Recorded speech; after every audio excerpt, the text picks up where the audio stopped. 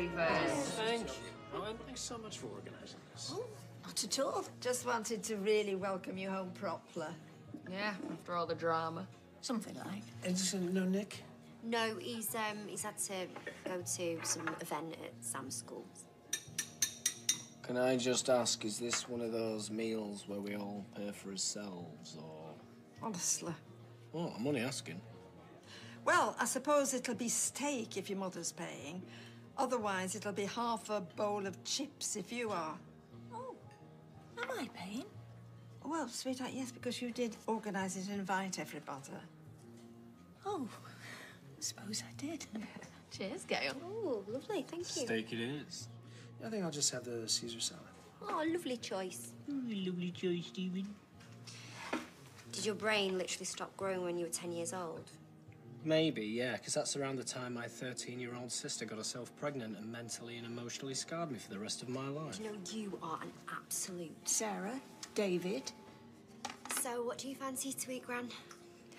Well, I think I might try the fish. Oh, well, as long as David's okay with that decision on your behalf. Sarah. Hilarious. Well, it's not meant to be funny, is it? I mean, that's what you're doing. You're trying to control her. By managing her finances. This is fish. Oh, here he goes, banging on about your money again. What are you talking about? Oh, all right, that is enough. Don't go. Oh, Audrey. Just blame these two. Please don't go. Get over Milan. It was 15 years ago. This grudge is literally the age of a teenager now. No, I won't, because it proves it's always been you two against me. It's pretty much everyone against you because you're so annoying. Oi! He might be so annoying, but he's not so annoying. Can you just stop for a sec and think of Gran? She's gone. Exactly. Because maybe just for once, she wanted to see her family happily back together. Listen, pal, we were a perfectly happy family before you crawled out of your tortellini. Really? Tortellini, I wonder if they do it here. I just came back to help you all with Mum.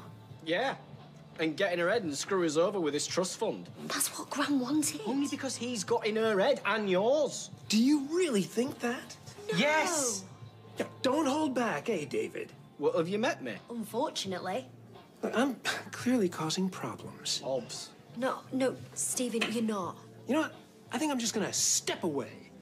Okay. Bye-bye. Ciao. No, Stephen, please. Oh, great, well done. You've upset him. And? Look, Sarah, I'm telling you, he's Scar. Who's Scar? The evil uncle from Lion King. Oh, wow. You are ridiculous.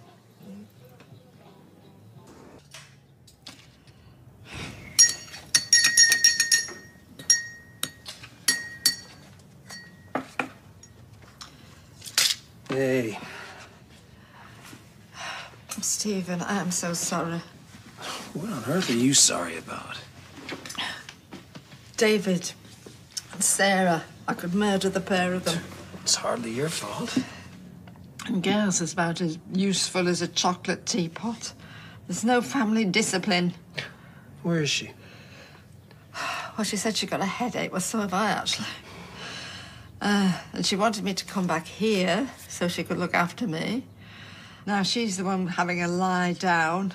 That's typical. Look, everything was fine until I came back. No, don't say that, Stephen. No, but it's true. And I'm the cause of all this tension. I think it's best if I just go back to Milan. No. The last thing I want to do is upset everyone, especially you. It's not good for you, Mom. Oh, Stephen, since you've been back, you're the only good thing that has happened to me for months, darling. They're upsetting me, not you. Because I'm here. Yes, helping me out, darling. Well, I don't think they see it like that. No, they think that you're going to fix it so they won't get any of my money. Maybe. No, there's no maybe about it. Oh, Stephen, please.